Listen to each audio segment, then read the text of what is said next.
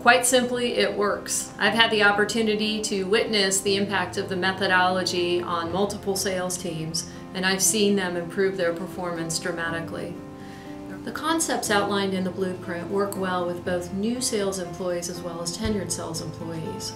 They include cold calling, the discipline of doing what's necessary every day, and positioning yourself as a solution seller. The concepts also include taking the opportunity to close and the art of leveraging your network to advance your position. The blueprint methodology has proven itself time and time again with a multiple of sales teams, including a sales team that was worst in the country and went to first place, with almost all of the members of the sales team achieving better than 100% of plan.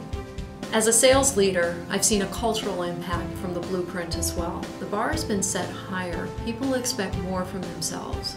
In addition to that, our new employees are ramping up much more successfully and much quickly than they ever have. The principles of the blueprint are time-tested, and if you practice these consistently, they do work.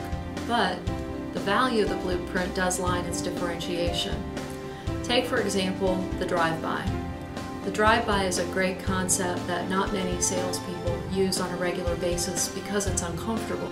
But what the blueprint really teaches you is the ability to walk in with a smile on your face and a creative gift that breaks the ice and allows a prospect to open up to you.